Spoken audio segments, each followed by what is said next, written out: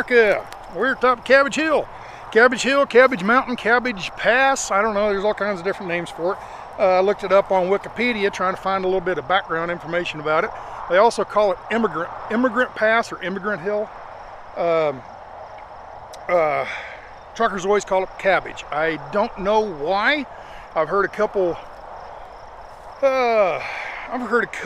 different stories about it.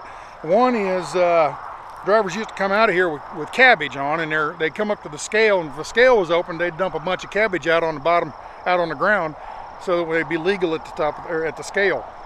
I find that a little hard to believe, but you know, you throwing product out. The other story I heard was it's a mountain that if you don't respect it, you'll end up tossing your cabbage at the bottom. So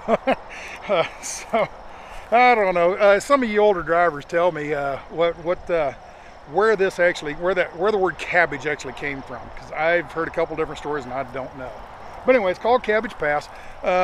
Over earlier in the mountains and everything, we're about 4,700 feet.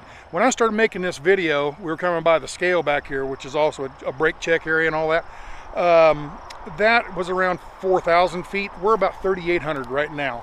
And if you look down here at the bottom of the hill, about right in there somewhere is truck stop, Arrowhead truck stop, and they're at about 1,600 feet. So we're going from here down to right down there. We're dropping what, 3,500 feet. So it's a serious hill. It's 5 and 6% grade all the way bottom. It's curvy, and one of the bad things about it is, well, let me see if I can find it here in the screen.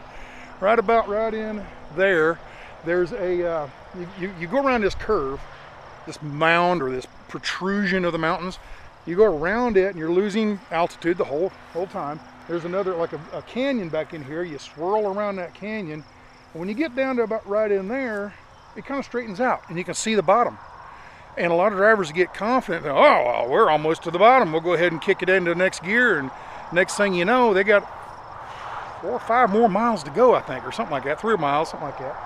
And it's still really steep. It's not 6%, but it's still 4 or 5%. They get to going too fast, man, we can't get slowed down, and they end up burning their brakes up, so a lot of trucks catch fire down there at the bottom of the hill. It's a mountain you should respect. You should respect this mountain. The other thing is, in the winter, it is terrible with snow and ice. Terrible.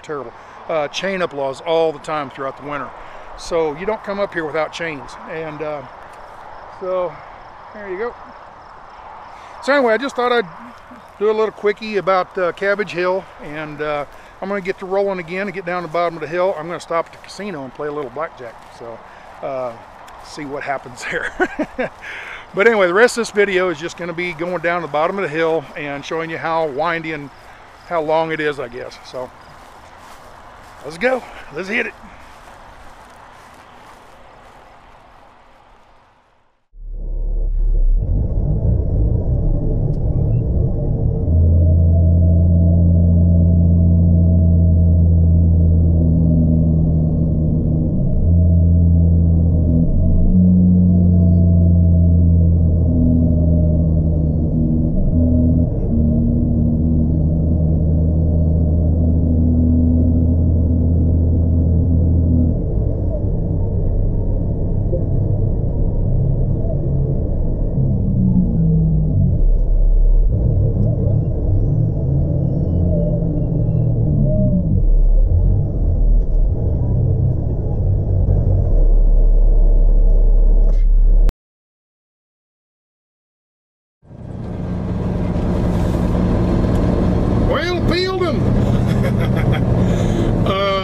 Won at the blackjack table, yay! Finally, you know.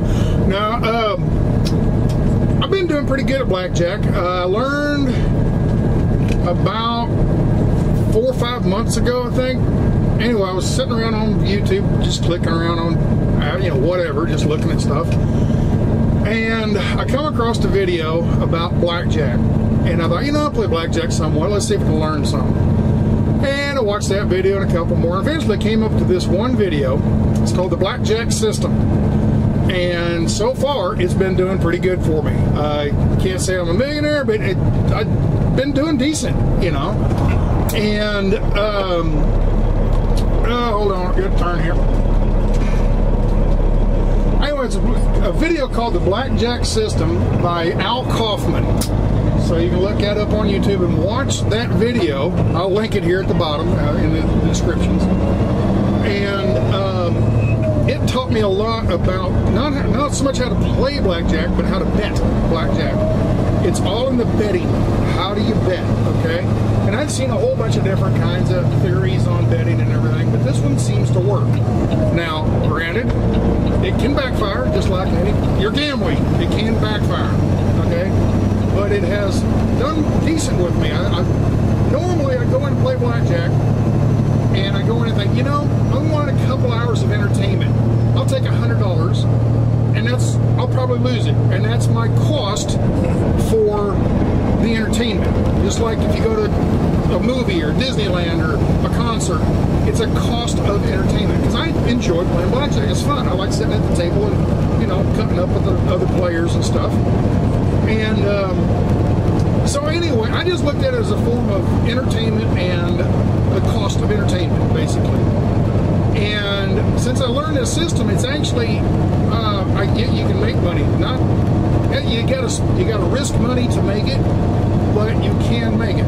So go watch that video, and it'll explain exactly. So I don't have to go through it all here. But basically, you're tripling your bet. Well, not tripling. You're doubling plus your original bet. So let's say a $5 table. You bet $5. If you lose that, you double it, making $10 plus another original bet. So that's $15. If you lose that, you double that, which is $60. No, 15 be 30. 30 plus another 5. So when you finally do win, you win on all of them. Make sense? He can explain it a lot better. So go watch his video.